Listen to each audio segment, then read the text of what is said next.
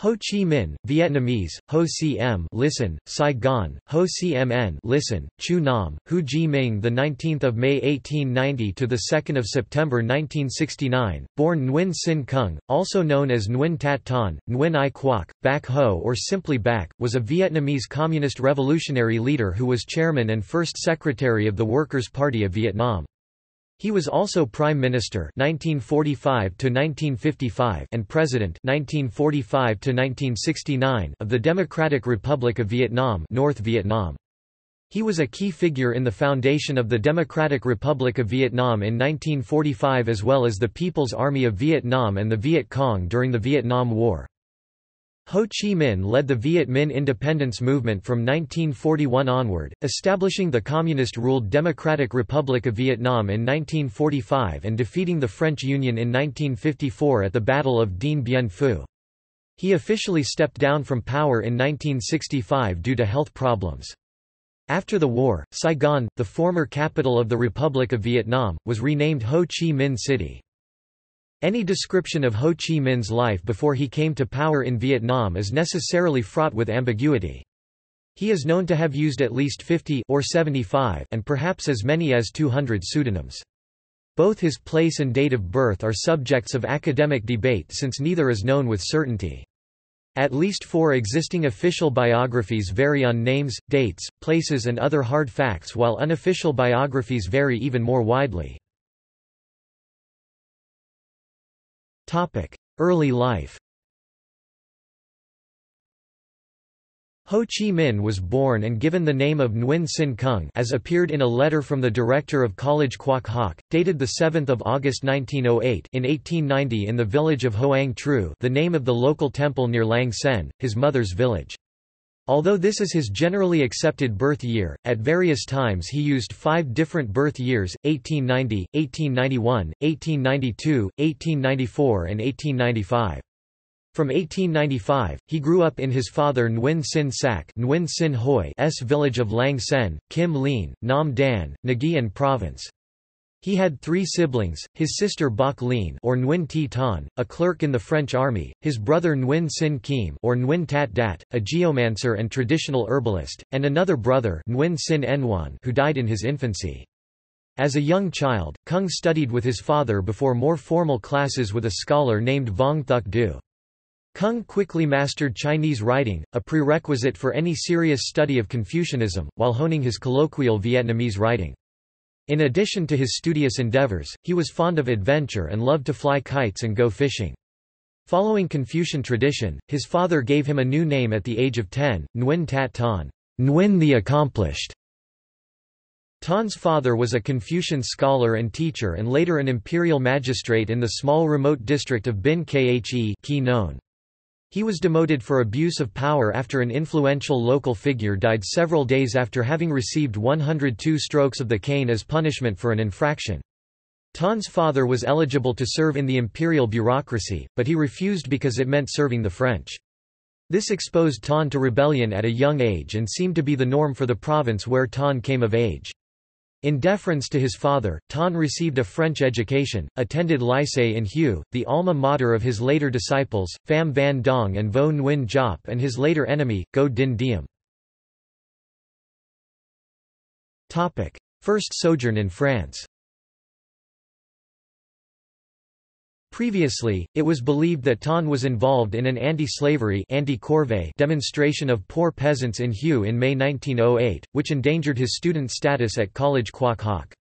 However, a document from the Centre des Archives d'Outre-mer in France shows that he was admitted to College Quoc Hoc on 8 August 1908, which was several months after the anti-corvée demonstration 9–13 April 1908.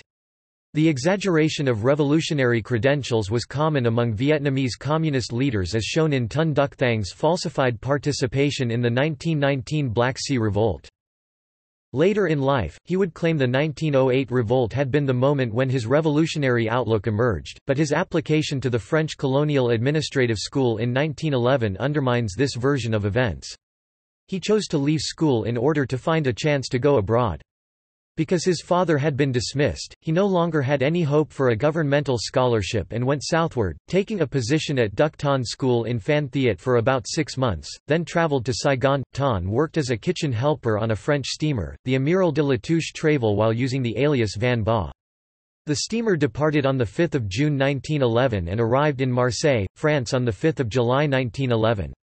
The ship then left for Le Havre and Dunkirk, returning to Marseille in mid-September. There, he applied for the French Colonial Administrative School, but his application was rejected and he instead decided to begin traveling the world by working on ships and visited many countries from 1911 to 1917. In the United States. While working as the cook's helper on a ship in 1912, Ton traveled to the United States. From 1912–1913, he may have lived in New York City, Harlem, and Boston, where he claimed to have worked as a baker at the Parker House Hotel. The only evidence that Ton was in the United States is a letter to French colonial administrators dated 15 December 1912 and postmarked New York City. He gave us his address poste restante in Le Havre and stated that he was a sailor, and a postcard to Phan Chu Trinh in Paris where he mentioned working at the Parker House Hotel. Inquiries to the Parker House management revealed no records of his ever having worked there. Among a series of menial jobs, he claimed to have worked for a wealthy family in Brooklyn between 1917–1918 and for General Motors as a line manager. It is believed that while in the United States he made contact with Korean nationalists, an experience that developed his political outlook. Sophie Quinn Judge states that this is, "in the realm of conjecture." He was also influenced by Pan-Africanist and black nationalist Marcus Garvey during his stay and said he attended meetings of the Universal Negro Improvement Association. In the United Kingdom. At various points between 1913 and 1919, Ton claimed to have lived in West Ealing and later in Crouch End, Hornsey. He reportedly worked as either a chef or dishwasher, reports vary, at the Drayton Court Hotel in West Ealing. It is claimed that he trained as a pastry chef under Auguste Escoffier at the Carlton Hotel in the Haymarket, Westminster, but there is no evidence to support this.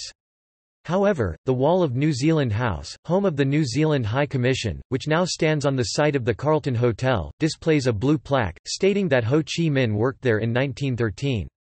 Ton was also employed as a pastry chef on the New Haven-Dieppe ferry route in 1913. Political education in France. From 1919 to 1923, Ton began to show an interest in politics while living in France, being influenced by his friend and Socialist Party of France comrade Marcel Cachin. Ton claimed to have arrived in Paris from London in 1917, but the French police only had documents recording his arrival in June 1919.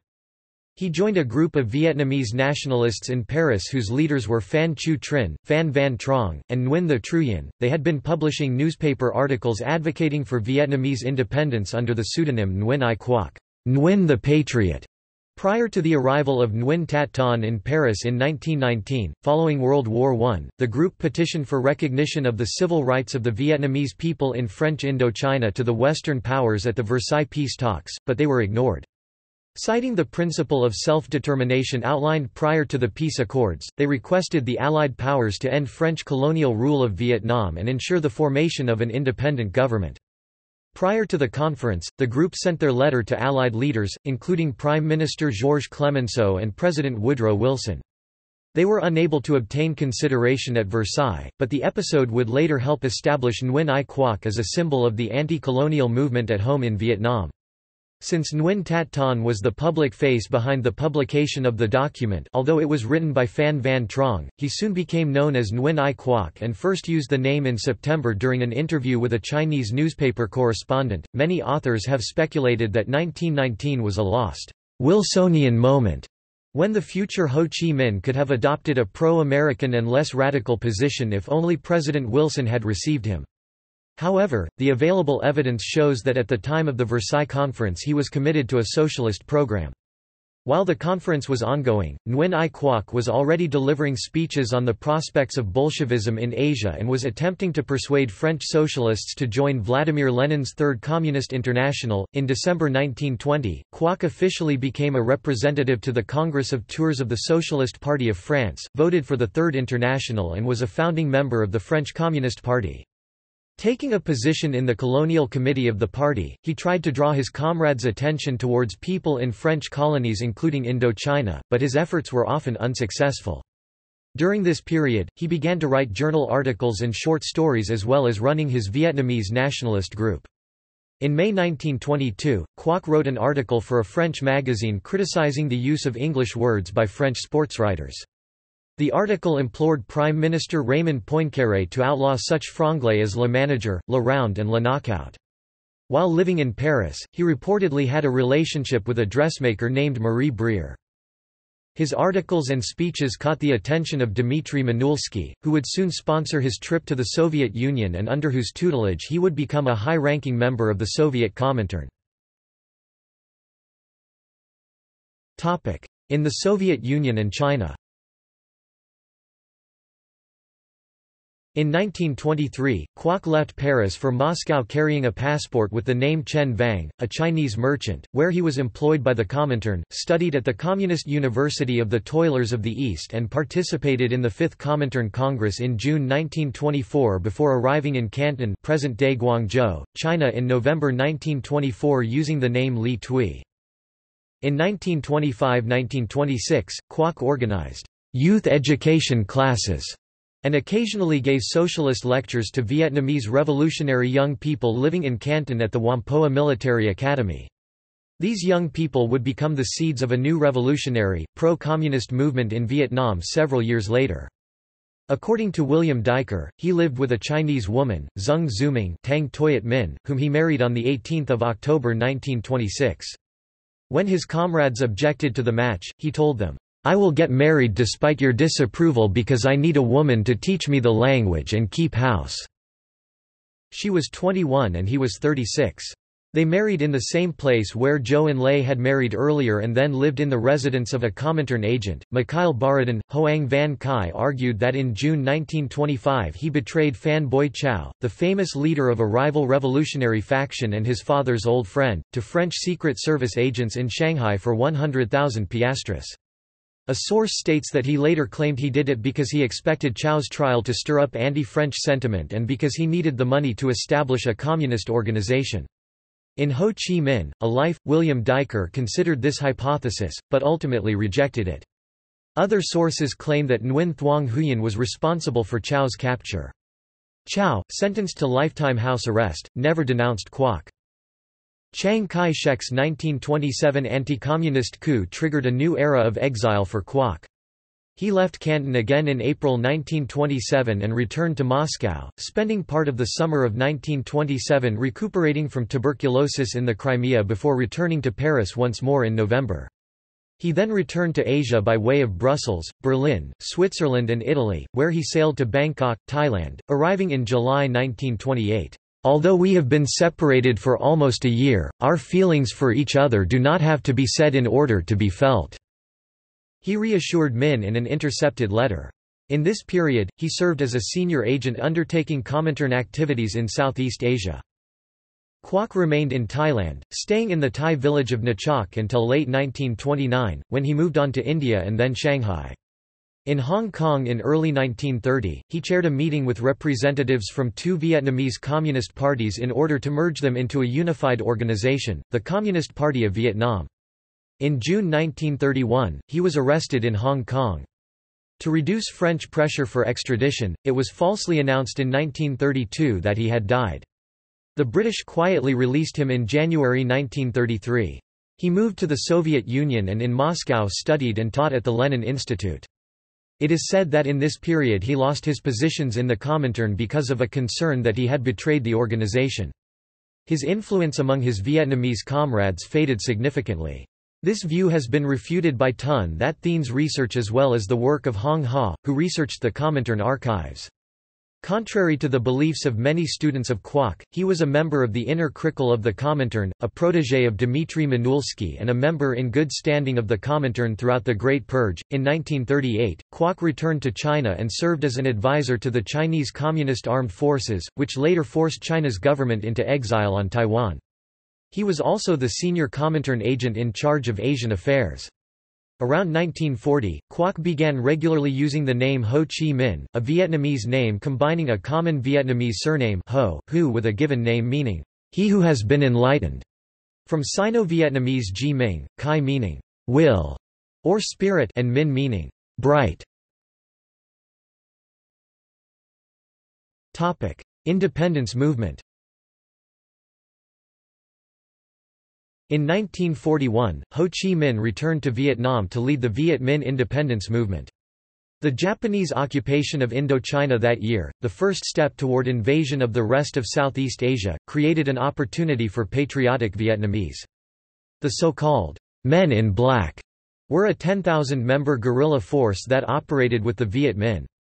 He oversaw many successful military actions against the Vichy French and Japanese occupation of Vietnam during World War II, supported closely yet clandestinely by the United States Office of Strategic Services and later against the French bid to reoccupy the country 1946–1954. He was jailed in China by Chiang Kai-shek's local authorities before being rescued by Chinese communists. Following his release in 1943, he returned to Vietnam. In April 1945, he met with the OSS agent Archimedes Patty and offered to provide intelligence to the Allies provided that he could have a line of communication with the Ally. The OSS agreed to this and later sent a military team of OSS members to train his men, and Ho Chi Minh himself was treated for malaria and dysentery by an OSS doctor. Following the August Revolution 1945 organized by the Viet Minh, Ho Chi Minh became chairman of the Provisional Government, Premier of the Democratic Republic of Vietnam, and issued a proclamation of independence of the Democratic Republic of Vietnam. Although he convinced Emperor Bao Dai to abdicate, his government was not recognized by any country. He repeatedly petitioned President Harry S. Truman for support for Vietnamese independence, citing the Atlantic Charter, but Truman never responded. Several sources relate how during a power struggle in 1945 the Viet Minh killed members of rival groups, such as the leader of the Constitutional Party, Bui Quang Chu, the head of the Party for Independence, as well as Ngo Dinh Diem's brother, Ngo Dinh Khoi. When asked by a reporter about the murder of Ta Tu Thao, a leading Trotskyist and personal friend, he answered matter-of-factly, "Anyone who does not follow the line determined by me will be smashed." In 1946, future Israeli Prime Minister David Ben-Gurion and Ho Chi Minh became acquainted when they stayed at the same hotel in Paris. He offered Ben-Gurion a Jewish home in exile in Vietnam. Ben-Gurion declined, telling him, "I am certain we shall be able to establish a Jewish government in Palestine." In 1946, when he traveled outside of the country, his subordinates imprisoned 2,500 non-communist nationalists and forced 6,000 others to flee. Hundreds of political opponents were jailed or exiled in July 1946, notably members of the Nationalist Party of Vietnam and the Dai Viet National Party after a failed attempt to raise a coup against the Viet Minh government. All rival political parties were hereafter banned and local governments were purged to minimize opposition later on. However, it was noted that the Democratic Republic of Vietnam's first Congress had over two-thirds of its members come from non-Viet Minh political factions, some without an election. Nationalist Party of Vietnam leader Nguyen Hai Thanh was named vice president. They also held 4 out of 10 ministerial positions. Birth of the Democratic Republic of Vietnam. Following Emperor Bao Dai's abdication on 2 September 1945, Ho Chi Minh read the Declaration of Independence of Vietnam under the name of the Democratic Republic of Vietnam. In Saigon, with violence between rival Vietnamese factions and French forces increasing, the British commander, General Sir Douglas Gracey, declared martial law. On 24 September, the Viet Minh leaders responded with a call for a general strike. In September 1945, a force of 200,000 Republic of China Army troops arrived in Hanoi to accept the surrender of the Japanese occupiers in northern Indochina. Ho Chi Minh made a compromise with their general, Liu Han, to dissolve the Communist Party and to hold an election which would yield a coalition government. When Chiang forced the French to give the French concessions in Shanghai back to China in exchange for withdrawing from northern Indochina, he had no choice but to sign an agreement with France on 6 March 1946 in which Vietnam would be recognized as an autonomous state in the Indochinese Federation and the French Union. The agreement soon broke down. The purpose of the agreement, for both the French and Viet Minh, was for Chiang's army to leave North Vietnam. Fighting broke out in the north soon after the Chinese left.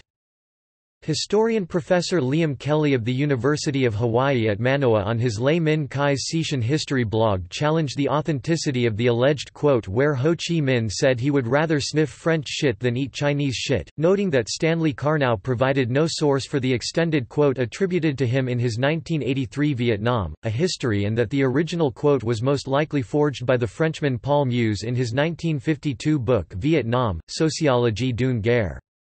Meuse was a supporter of French colonialism in Vietnam, and Ho Chi Minh knew that there was no danger of Chinese troops staying in Vietnam, and the Vietnamese at the time were busy spreading anti-French propaganda as evidence of French atrocities in Vietnam emerged, while Ho Chi Minh showed no qualms about accepting Chinese aid after 1949. The Viet Minh then collaborated with French colonial forces to massacre supporters of the Vietnamese nationalist movements in 1945–1946. The Communists eventually suppressed all non-communist parties, but they failed to secure a peace deal with France. In the final days of 1946, after a year of diplomatic failure and many concessions in agreements, such as the Dalat and Fontainebleau conferences, the Democratic Republic of Vietnam government found that war was inevitable. The bombardment of Haiphong by French forces at Hanoi only strengthened the belief that France had no intention of allowing an autonomous, independent state in Vietnam. On 19 December 1946, representing his government, he declared war against the French Union, marking the beginning of the Indochina War. The Vietnam National Army, by then mostly armed with machetes and muskets, immediately attacked, waging assault against French positions, smoking them out with straw bundled with chili pepper, destroying armored vehicles with lunge mines, a hollow charge warhead on the end of a pole, detonated by thrusting the charge against the side of a tank, typically a suicide weapon, and Molotov cocktails, holding off attackers by using roadblocks, landmines and gravel. After 2 months of fighting, the exhausted Viet Minh forces withdrew after systematically destroying any valuable infrastructure. Ho was reported to be captured by a group of French soldiers led by Jean-Étienne Valois at Viet Bac in Operation Lee. The person in question turned out to be a Viet Minh advisor who was later killed trying to escape. According to journalist Bernard Fall, he decided to negotiate a truce after fighting the French for several years. The French negotiators arrived at the meeting site, a mud hut with a thatched roof. Inside they found a long table with chairs and were surprised to discover in one corner of the room a silver ice bucket containing ice and a bottle of good champagne, which should have indicated that Ho expected the negotiations to succeed. One demand by the French was the return to French custody of a number of Japanese military officers who had been helping the Vietnamese armed forces by training them in the use of weapons of Japanese origin in order for them to stand trial for war crimes committed during World War II. Ho Chi Minh replied that the Japanese officers were allies and friends whom he could not betray, therefore he walked out to 7 more years of war. In February 1950, after the successful removal of the French borders blockade, he met with Joseph Stalin and Mao Zedong in Moscow after the Soviet Union recognized his government. They all agreed that China would be responsible for backing the Viet Minh. Mao Zedong's emissary to Moscow stated in August that China planned to train 60,000 to 70,000 Viet Minh in the near future. The road to the outside world was open for Viet Minh forces to receive additional supplies which would allow them to escalate the fight against the French regime throughout Indochina. At the outset of the conflict, he reportedly told a French visitor, "You can kill 10 of my men for every one I kill of yours. But even at those odds, you will lose and I will win." In 1954, after the crushing defeat of French Union forces at Battle of Dien Bien Phu, France was forced to give up its fight against the Viet Minh. Arthur Dahman estimates that the Viet Minh assassinated between 100,000 and 150,000 civilians during the war. By comparison, Benjamin Valentino estimates that the French were responsible for 60,000 to 250,000 civilian deaths. Becoming president and Vietnam War. The 1954 Geneva Accords concluded between France and the Viet Minh, allowing the latter's forces to regroup in the north whilst anti-communist groups settled in the south. His Democratic Republic of Vietnam relocated to Hanoi and became the government of North Vietnam, a communist-led one-party state. Following the Geneva Accords, there was to be a 300-day period in which people could freely move between the two regions of Vietnam, later known as South Vietnam and North Vietnam. During the 300 days, Diem and CIA advisor Colonel Edward Lansdale staged a campaign to convince people to move to South Vietnam. The campaign was particularly focused on Vietnam's Catholics, who were to provide Diem's power base in his later years, with the use of the slogan, "God has gone south." Between 800,000 and 1 million people migrated to the south, mostly Catholics. At the start of 1955, French Indochina was dissolved, leaving Diem in temporary control of the south. All the parties at Geneva called for reunification elections, but they could not agree on the details. Recently appointed Viet Minh acting Foreign Minister Pham Van Dong proposed elections under the supervision of local commissions. The United States, with the support of Britain and the Associated States of Vietnam, Laos and Cambodia, suggested United Nations supervision. This plan was rejected by Soviet Representative Vyacheslav Molotov, who argued for a commission composed of an equal number of communist and non-communist members, which could determine important issues only by unanimous agreement. The negotiators were unable to agree on a date for the elections for reunification. North Vietnam argued that the elections should be held within 6 months of the ceasefire, while the Western Allies sought to have no deadline. Molotov proposed June 1955, then later softened this to any time in 1955 and finally July 1956. The Diem government supported reunification elections, but only with effective international supervision, arguing that genuinely free elections were otherwise impossible in the totalitarian North. By the afternoon of 20 July, the remaining outstanding issues were resolved as the parties agreed that the partition line should be at the 17th parallel and that the elections for a reunified government should be held in July 1956, 2 years after the ceasefire. The agreement on the cessation of hostilities in Vietnam was signed only by French and Viet Minh military commands, with no participation or consultation of the State of Vietnam. Based on a proposal by Chinese delegation head Zhou Enlai, an International Control Commission (ICC) chaired by India, with Canada and Poland as members, was placed in charge of supervising the ceasefire. Because issues were to be decided unanimously, Poland's presence in the ICC provided the Communists with effective veto power over supervision of the treaty. The unsigned final declaration of the Geneva Conference called for reunification elections, which the majority of delegates expected to be supervised by the ICC. The Viet Minh never accepted ICC authority over such elections, insisting that the ICC's competence was to be limited to the supervision and control of the implementation of the agreement on the cessation of hostilities by both parties. Of the 9 nations represented, only the United States and the State of Vietnam refused to accept the declaration. Under-Secretary of State Walter Bedell Smith delivered a unilateral declaration of the United States position, reiterating, "We shall seek to achieve unity through free elections supervised by the United Nations to ensure that they are conducted fairly." Between 1953 and 1956, the North Vietnamese government instituted various agrarian reforms, including rent reduction and land reform, which resulted in significant political oppression. During the land reform, testimony from North Vietnamese witnesses suggested a ratio of 1 execution for every 160 village residents, which extrapolated nationwide would indicate nearly 100,000 executions. Because the campaign was concentrated mainly in the Red River Delta area, a lower estimate of 50,000 executions became widely accepted by scholars at the time. However, declassified documents from the Vietnamese and Hungarian archives indicate that the number of executions was much lower than reported at the time, although likely greater than 13,500. As early as June 1956, the idea of overthrowing the South Vietnamese government was presented at a Politburo meeting. In 1959, Ho Chi Minh began urging the Politburo to send aid to the Viet Cong in South Vietnam, and a People's War on the South was approved at a session in January 1959, and this decision was confirmed by the Politburo in March. North Vietnam invaded Laos in July 1959 aided by the Pathet Lao and used 30,000 men to build a network of supply and reinforcement routes running through Laos and Cambodia that became known as the Ho Chi Minh Trail. It allowed the North to send manpower and materiel to the Viet Cong with much less exposure to South Vietnamese forces, achieving a considerable advantage. To counter the accusation that North Vietnam was violating the Geneva Accord, the independence of the Viet Cong was stressed in communist propaganda.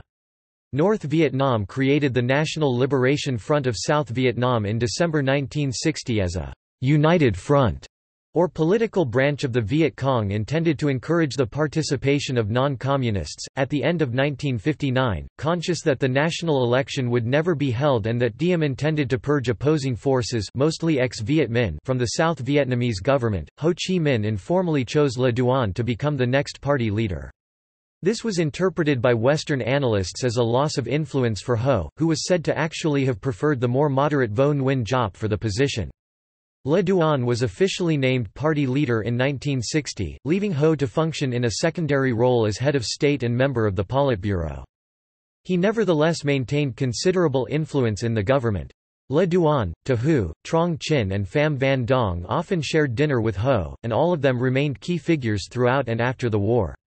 In 1963, Ho purportedly corresponded with South Vietnamese President Diem in hopes of achieving a negotiated peace. Between 1961 and 1963, 40,000 communist soldiers infiltrated into South Vietnam from the north. In late 1964, People's Army of Vietnam (PAVN) combat troops were sent southwest into officially neutral Laos and Cambodia. According to Chen Jian, during the mid to late 1960s, Le Duan permitted 320,000 Chinese volunteers into North Vietnam to help build infrastructure for the country, thereby freeing a similar number of PAVN personnel to go south. There are no sources from Vietnam, the United States, or the Soviet Union that confirm the number of Chinese troops stationed in North Vietnam. However, the Chinese government later admitted to sending 320,000 Chinese soldiers to Vietnam during the 1960s and spent over $20 billion to support Hanoi's regular North Vietnamese Army and Viet Cong guerrilla units. By early 1965, American combat troops began arriving in South Vietnam, first to protect the airbases around Chu Lai and Da Nang, later to take on most of the fight as more and more American troops were put in to replace Saigon troops who could not, or would not, get involved in the fighting. As fighting escalated, widespread aerial and artillery bombardment all over North Vietnam by the United States Air Force and Navy began with Operation Rolling Thunder. In July 1967, Ho Chi Minh and most of the Politburo of the Communist Party met in a high-profile conference where they concluded the war had fallen into a stalemate.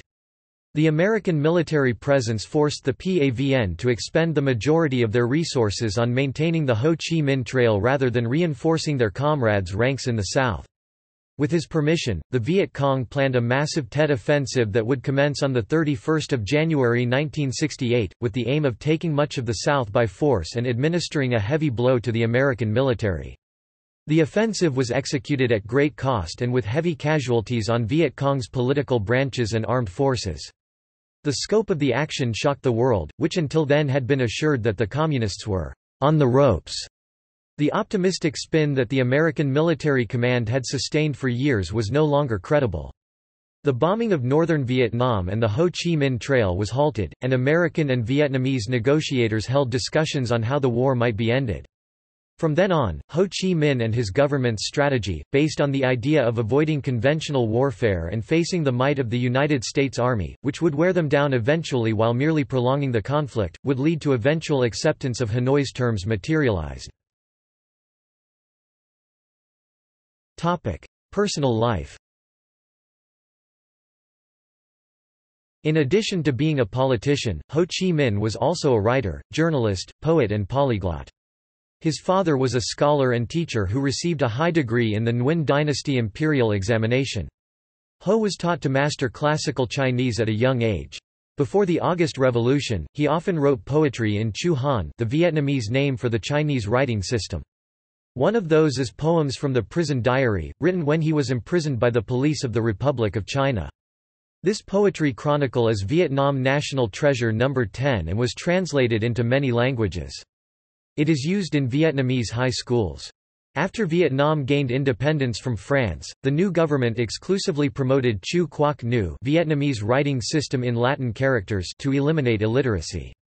Ho started to create more poems in the modern Vietnamese language for dissemination to a wider range of readers. From when he became president until the appearance of serious health problems, a short poem of his was regularly published in the newspaper Non Dan Tet Lunar New Year edition to encourage his people in working, studying or fighting Americans in the new year. Because he was in exile for nearly 30 years, Ho could speak fluently as well as read and write professionally in French, English, Russian, Cantonese and Mandarin as well as his mother tongue Vietnamese. In addition, he was able to speak conversational Esperanto. In the 1920s, he was bureau chief, editor of many newspapers which he established to criticize French colonial government of Indochina and serving communism propaganda purposes. Examples are La Paria, The Pariah, first published in Paris 1922, or Ton 9, Youth, first published on the 21st of June 1925. The 21st of June was named by the Socialist Republic of Vietnam government as Vietnam Revolutionary Journalism Day. In many state official visits to Soviet Union and China, he often talked directly to their communist leaders without interpreters, especially about top-secret information. While being interviewed by Western journalists, he used French. His Vietnamese had a strong accent from his birthplace in the central province of Nguyen, but could be widely understood through the country. As president, he held formal receptions for foreign heads of state and ambassadors at the presidential palace, but he personally did not live there. He ordered the building of a stilt house at the back of the palace, which is today known as the Presidential Palace Historical Site. His hobbies, according to his secretary Vu Kentucky, included reading, gardening, feeding fish, many of which are still living, and visiting schools and children's homes. Ho Chi Minh remained in Hanoi during his final years, demanding the unconditional withdrawal of all non-Vietnamese troops in South Vietnam. By 1969, with negotiations still dragging on, his health began to deteriorate from multiple health problems, including diabetes, which prevented him from participating in further active politics. However, he insisted that his forces in the south continue fighting until all of Vietnam was reunited regardless of the length of time that it might take, believing that time was on his side. Death. With the outcome of the Vietnam War still in question, Ho Chi Minh died at 9:47 on the morning of 3 September 1969 from heart failure at his home in Hanoi, aged 79. His embalmed body is currently on display in a mausoleum in Ba Dinh Square in Hanoi despite his will stating that he wanted to be cremated. The true date of his death was falsely reported by the North Vietnamese government on 2 September 1969 and remained so officially for over 20 years because he had died on the anniversary of the founding of the Democratic Republic of Vietnam. A week of mourning for his death was decreed nationwide in North Vietnam from 4 to the 11th of September 1969. He was not initially replaced as president, instead a collective leadership composed of several ministers and military leaders took over, known as the Politburo. During North Vietnam's final campaign, a famous song written by composer Hoi Thuc was often sung by PAVN soldiers. Bac Van Kung Chung Chau Han Quan. You are still marching with us, Uncle Ho. 6 years after his death, several PAVN tanks displayed a poster with those same words on it during the fall of Saigon. On 1 May 1975, veteran Australian journalist Dennis Warner wrote in the Sun News pictorial, "When the North Vietnamese marched into Saigon yesterday, they were led by a man who wasn't there."